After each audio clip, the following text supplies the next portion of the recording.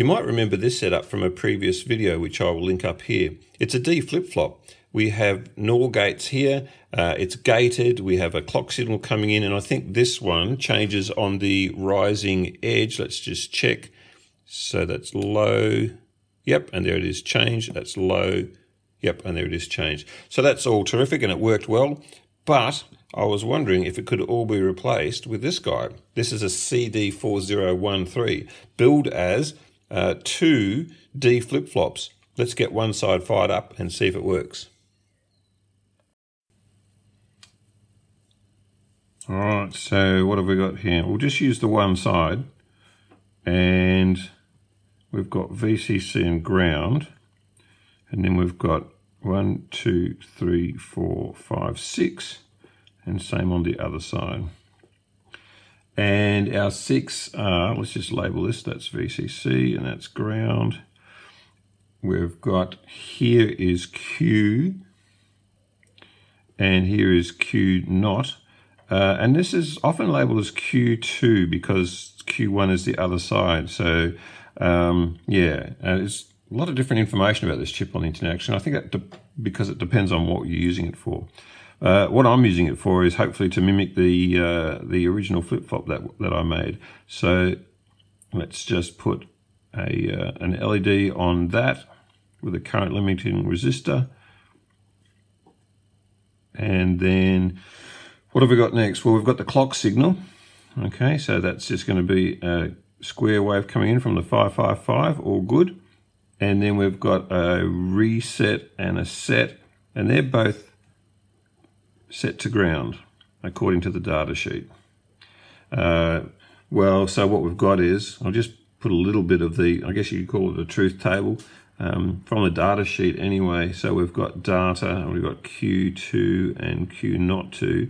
So we've got rising edge, and if they're both set low and data is low, then Q2 is low and Q1 is high. Sorry, Q2 not is high. Also on a rising edge, if these are both low, then we've got data coming in as 1, and this should then flip to 1 on that rising edge. So both set to ground here, R and S, and then we've got our data. I'll just skip over here. And this is our data coming in, which will be our button in our case. All right, so let's get that all wired up and see if we can't get some flip-flop action. All right, so here we are on the breadboard. We've got the CD4013 all strapped in, and we've got power coming in and ground. Then we've got a couple of LEDs. We've got the red one on Q2 and the blue one we've got on Q2 not. We've got set and reset pulled down to ground. We've got our data line coming in, which has also got a pull down resistor. I think that's a 10K in there. Then we've got our clock coming in. So everything looks good. And in fact, according to the truth table, that's exactly what should be happening. The next thing is what happens on a rising edge. So if we go to falling and then rising, nothing happens. So let's go falling and hold. Yep. Here we go, all good. So that's clipped over when it's on the rising edge and back again. Yeah, that's interesting actually. So it didn't go straight away. So when it was high, let's do that again. See, it's actually on the rising edge. That's interesting. So when it's high,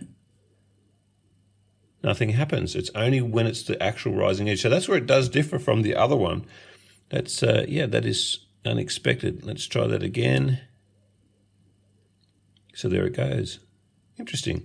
Well, I'd say that's pretty much the circuit working. Just wanted to maybe have a bit of a chat about the whole philosophy behind these guys. So, you know, what have you got when you set up a project? You've got a lot of different tools to choose from. And along the way, you might have to deal with something like straight logic gates. So in the last project, for instance, I had a little transistor there which was operating as an inverter or a NOT gate. And then the next step up, I suppose, is sort of like combined gates.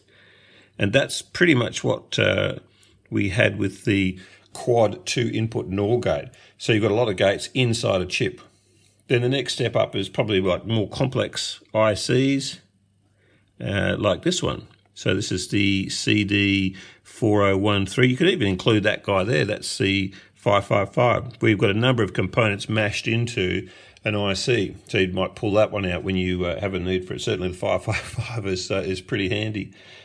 The next step up might be something like maybe an A-Tiny13, and then, onwards to the Atmega 328 and beyond. So, where do you choose? Well, so far I've been looking at a lot of these different things, and I've used a lot of them, and sometimes in combination. So philosophically speaking, I'm not sure that I'm really drawn to one or the other.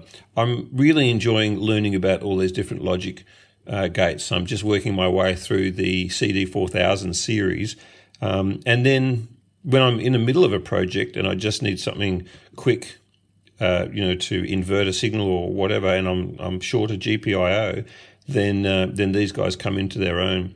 There is a project that I actually did a while back, which was sort of like a child's toy using an XNOR gate. I'll link that one up. And that was a combination of, I think it was an A-Tiny 85 and a logic gate.